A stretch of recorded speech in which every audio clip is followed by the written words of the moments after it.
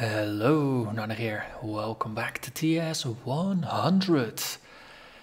So, let's continue our series on the image-related puzzles with the exposure mask viewer.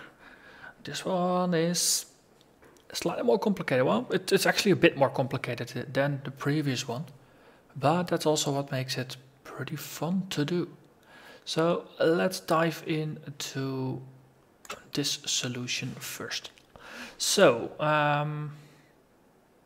might look complicated, but this one, and this one, and this one, and this one are only comments.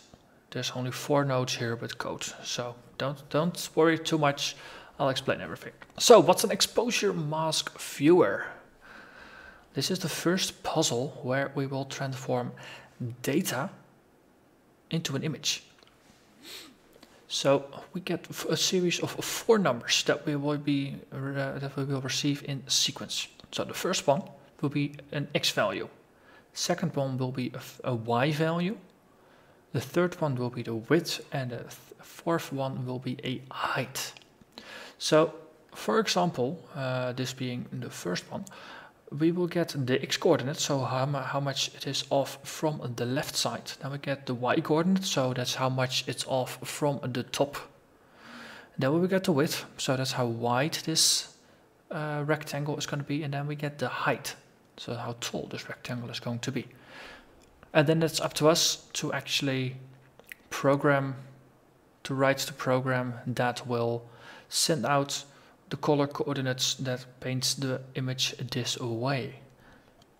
So what I've come up with is a system that basically stores each of the relevant values in one of these 3 nodes. So the first one stores x, second one stores w, the last one stores y, and the final node passes x and y straight through. And on the W, it will do a countdown in order. Basically, it will draw the line. So you can look at the last node as a node that will receive the x and the y coordinates, and will just pass it straight to the image. Because in order to draw an image, we need an x coordinate, a y coordinate, a series of color numbers, and a -1 to close it off, or a negative number to close it off. So in this case, x and y we get from the pipeline on the left, and with the w we actually do something, because it basically means how often we have to repeat the color. And because the color is always white, we know that we can send out color code number 3, which stands for white. So we can always send that one out. So all we have to concern ourselves with is counting down for the width. So we get a width, we store it in an accumulator. Then we send the number down. We send the number out, I mean. So that's going to be 1 white square. Then we subtract 1. And as long as the remaining number is greater than 0, we just jump back and we loop again and again and again and again until the number goes below 0. And then we fall through. And we send out -1 and we loop back. And we start waiting again for an x-coordinate. So this is a pretty simple painter node. The most of the complicated logic is on the left side. But again, here, there is a pattern that I'm repeating a couple times. So let's start at the beginning. So the first node. I mean, I've made annotations on the sides actually that explain what they do as well, just to keep the logic straight, because this is actually version 2.6, so this is about the 9th iteration. Yeah, this is my 9th iteration. I had a lot of fun just optimizing this one. I started out with using 8 nodes, and I've managed to get it down all the way to 4 in order to get a reasonably optimized and pretty concise solution. All solutions afterwards are more complicated. So the first one, this is where we have the input. So this gets all 4 of the numbers in order. So we get the x, which we store. So we put it in the accumulator. Then we swap, because we also store the height in here. But we don't get the height just yet. So then next up we get a y and a w, which both pass straight down. Afterwards, we store the h, the height value, in the accumulator. So at this point, after this has been executed, h is in the accumulator, the height, and the x coordinate is stored in buck because we swapped them out. So next up, we loop. This is a loop we keep repeating. So then we swap.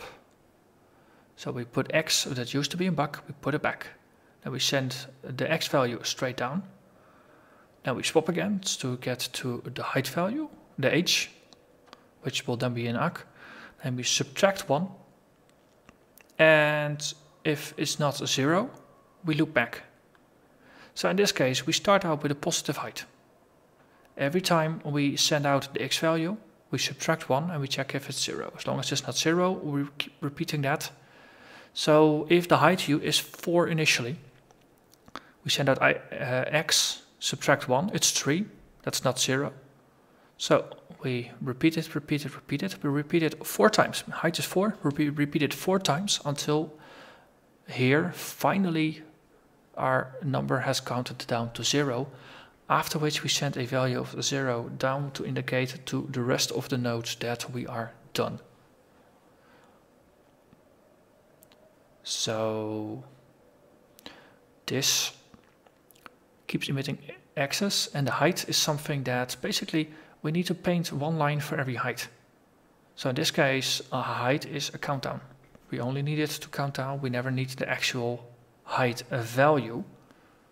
So we can afford to store it and then count down until it's gone. There's no need to do anything else with it. But this is the trick that I use here. I just keep sending out the same values a limited number of times. So let's look at the next node.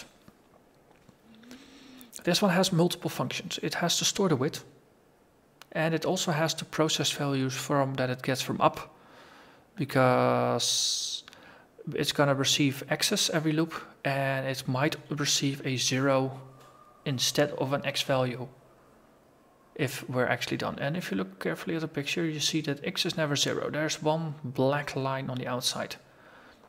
And that's actually a bit of information that we can use, because x is never 0 as a legitimate value. We can use 0 as a control value. Otherwise, we would have had to use -1 or something like that. Okay, so what we do, just like here, when we have a setup, when the initial burst of values come up, we have to pass a couple of through. So if you remember here, x we stored, we didn't pass it down. Then y and w are passed down. So our middle node needs to do something with it. In this case, the y value it doesn't care about, because that's the domain of the bottom node. But the w value the middle node cares about. So that's one we store in the accumulator. And again, we swap around so that the accumulator is ready to receive a temporary value, which is either x or 0. And that's just for signal processing of the loop value here. So afterwards, we fall through. So we take the value from up, we store it in the accumulator, which is the temporary value. And then we send the value straight down. Because either if it's x, then it needs to be passed, because we need to send the x coordinate out. But if it's 0, the bottom node needs to know about it. So as a control value, we can just pass it through as well. And afterwards, we check if it's equal to 0, we jump back to the setup. Because after this 0, this is going to fall through as well. And it's going to read the x, y, w, and h values from the loop. So that they all have a similar flow in that regard. So if we don't have a 0, that means we actually got an x coordinate, which we sent down. So we need to prepare to also do something with the w, which we have stored. So we swap out the w that used to be in the buck value, and the temporary value was ACK. We swap them around, so we can actually read the w from ACK, and we send it down, and afterwards we swap them again, so that when we jump back to the loop here, we are ready to receive the temporary value in ACK, and w is still stored in buck. Okay, so at this point, we have set up a bunch of numbers. We have a means to iterate through the number of lines. And here we have something that will send out, pass the x value through. It passes the y value through. And every time we go through, we will send X down because it's stored up here, and we will send the W value down. So this one will receive two values from upstairs. Initially, in the loop it will receive two values, but initially it will receive the Y value because that's basically all that trickles down during the setup. So in this case, we move it up, we store it in ACK, and we swap again. It's the same pattern. We keep the value we care about in BAC so that we can receive a temporary value in ACK, which is either something we have to pass through, or it is 0 that indicates we have to reset. So after we have set up, we fall through to the check loop. And so we take the value, put it in ACK. If it's equal to 0, we are done. Or then we fall back to the setup and we await another Y value. If it's not equal to 0, it means we actually have data. So in that regards, we first get the X value, which is passed through all the way from the top node straight down through here, and we send it to the right. Because this is the first value we want, the X. So then afterwards we swap around. So the BAC value, which holds a Y, we swap it around. So we can read it and we can send it to the right. Afterwards, we take the W value that's being delivered by the middle node, and we take it from up and we send it to the right as well. So then the middle node or the output node can store the W in the ACK and do its own countdown. Parallel to that, we add 1 to the Y value that's stored in ACK. Why do we do that? Well, if you remember, this is the X coordinate, this is the Y coordinate. Every time we complete a line, because basically what we did here, we passed through an X, we passed through a Y, and we passed through a width. That's all this one needs to paint an entire line. So we need to advance to the next line. Remember, this one counts down how many lines we still have to go. But every time, every new line, we have to increase the Y coordinate by 1. Because every lower line has a Y coordinate that's 1 higher than the one above it. So we need to increase the Y coordinate and we swap it back into BAC, so we are ready to receive a temp value in our accumulator. After which we jump back to the check and we await further instructions. So if we just see this slowly in action, you see it slowly painting the lines one by one by one.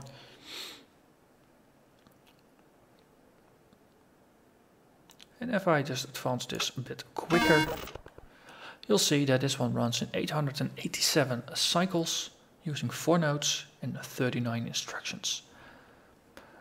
Instructions wise, it's to the left of the most popular pick. I need to get 38 or 37 instructions to further optimize this. That's going to be pretty tricky. Every line does something useful.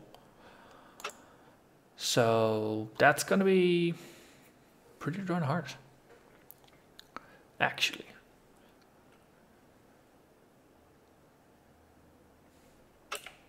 But I have found a way to improve the cycle count by a little bit. And how I did that was by using multiple nodes. So this is the latest in a series of attempts at improving this puzzle. And if you look, I try to keep a log of scores I've achieved in the past. And every time I make some changes and run the puzzle, I write down the score. So then this way I can track for myself if I'm improving and how much I'm improving. And if I've achieved better scores before. So in this case, 2.6 is the previous one I showed you. That's 887 cycles with 4 nodes. So I was like, okay, there's 3 nodes here. They're doing multiple things. So they're swapping values in and out. They have both the ACK and the BAC that they use. So there is some inefficiency in swapping between those values all the time. Also, this one was counting down. The Y value here was counting up. We had the X and the H value here. The H value was actually counting down as well every cycle. And let's see, X, H, and we had the W that was stored here. That was also being swapped in and out and passed through, so we could do a countdown here. So I figured, well, let's get some logic out and see if we can spread things around a little bit so that there's less waiting and blocking. And eventually I settled on this. So the biggest change is that this one is now only responsible for the y coordinate. It's not actually passing any data through. So if you look at the output node, it gets the x coordinate from here, it gets the y coordinate from here, and it gets the w from the right hand side. So every adjacent node is only responsible for delivering one point of data. Not multiple, just one. So these two nodes and this one are basically just for passing data through. This one, it actually doesn't do anything except for pass data through, and there is some decision logic because it needs to know whether the other nodes are going to do a setup or not. So let me explain. As with the previous solution, I have a setup step and I've got a loop step. So the setup is when we read all the data from in, and then it's just delivered to all the nodes. So once again, we get all the data from up here and we deliver it downstairs. So we send y and w out. X and h are retained in this node. Okay, so y and w, y is just sent straight down.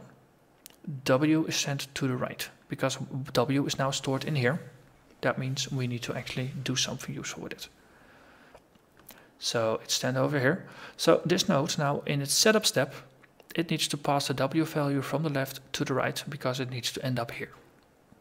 In here, all we get is the y coordinate, so we store it. Okay, so then the main loop. We send out the x value, we subtract the h value. So all we do is send down x. The moment it reaches 0, we are done.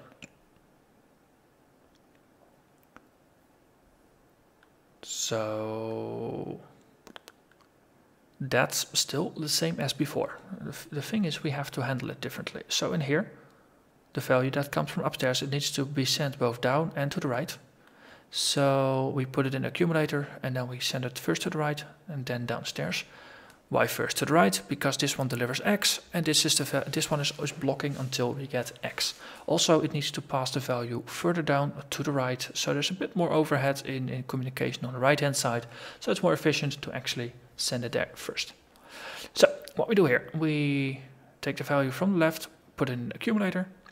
If it's equal to 0, we're done. We move back to the setup step because we don't retain any local state. I mean, the x value we get from the left and we pass it straight down.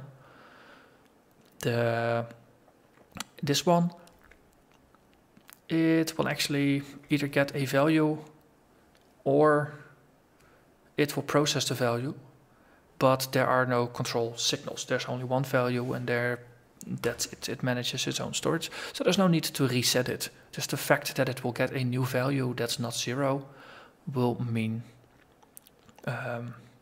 it will reset itself. So that's pretty efficient.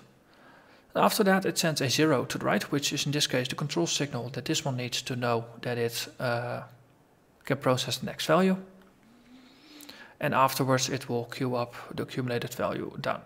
I sent the 0 to the right first because there is some communication involved over here.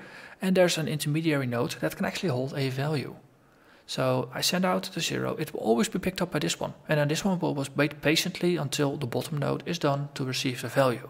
So this is not a blocking operation, which is very nice. That's if you have the opportunity to optimize things by spreading out some nodes, just putting a empty node in between, or a node with a single move instruction in between two busy nodes, oftentimes improves communication because they are no longer waiting for each other, because the intermediary node does all the waiting.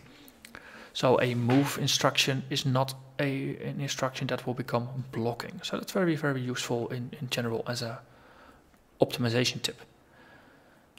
So we send out the control value, we queue up the X for delivery. Okay, so next up we care about the Y value. So let's jump back. After we sent the X value to the right, we also sent the X value downstairs. So here, once again, take the X value from up, put it in the accumulator. If it's equal to 0, we know it was not actually an X coordinate. We know it was a control signal that we need to reset. So we jump to the setup step and we wait for a new Y value. If it's not a 0, we can actually do something. So in this case, we swap out the Y value that we store in BAC, put it into ACK, we send it to the right, and then we increase it by 1 to basically make the pointer move to the next line, so we're ready for when we are called next. After which we swap the Y value back into the BAC, so ACK is once again just a temp value, then we jump to the check and we wait for a new instruction. And this one, it spends most of its time just waiting for new instructions. It doesn't really do a lot. So this one will queue up the Y value to move to the right, so this one can pick it up when it's ready. So last but not least, a dedicated node for storing and passing through W values. And this used to actually do the countdown as well, but turns out it's as many instructions doing the countdown in here as it would be in here. This one is there's no speed up from actually doing it there. Actually, there's a slowdown, because if all you do is just pass the W value through to here, then this one can do all the counting down, and it never has to wait for the next value from the right hand side. So it's spending less time in blocking actions, more time just spinning stuff through and sending stuff down. So that actually managed to get me from 896 down to 850 cycles. So turns out this doing the logic in here is more efficient. I'm very curious if it's possible to actually outsource all the logic for lining up the sequence somewhere else, because there's no that's the only thing that's left to actually further improve this. Ideally, this node would be a move any down. That would be the ideal case, because then there's only one instruction that just repeats infinite number of times, and then the surrounding nodes are responsible for sending through things like the X coordinates, Y coordinates, and the color codes. But the thing is, then you have to coordinate all the other nodes, which is tricky by itself. So for now, this is it. Oh, I was gonna go into the bit of the logic here. So what we do here, when we get a value, any value, we are checking. So we put it in the accumulator. If it's equal to 0, we know we have to send out the value we've stored before. If it's not equal to 0, we have to store the value. So in that case, we save it. So that copies the ACK value to BAC, and then they will be both identical. After which we jump back to the check. Very important, I made the mistake of not doing that the first time. If you store the value, it doesn't mean we actually draw a line. It doesn't mean we have counted down and anything. So if you don't have to jump in here and just fall through to just basically giving the order to draw the next line, you're gonna get into trouble, because you're trying to draw too many lines and things will get out of sync really, really fast. So that's why you jump back. So the moment you get a 0, we just jump to next, after which we swap out, because remember, we use ACK as a temp, BAC for storage. So we swap them. So our stored W value is an ACK, after which we send the ACK value to the left, and then we swap it back into BAC for storage. And I just realized I no longer need this label, even though it used to be there before. And if we run this really quickly, you'll see 850 cycles using 7 nodes and 48 instructions. And this seems to be one of the most popular solutions in terms of cycle count. So yeah, there you have it. everything I know so far about the exposure mask viewer. As always, if you have tips, tricks, better solutions, ideas, please leave a comment below. I like to read them, and other people that watch these videos might also want to know if there's a better way to do things, a faster way to do things, and so forth. And with that, I thank you very much for watching, and I'll see you again next time when we look at the histogram viewer, which is also very fun. So, bye bye.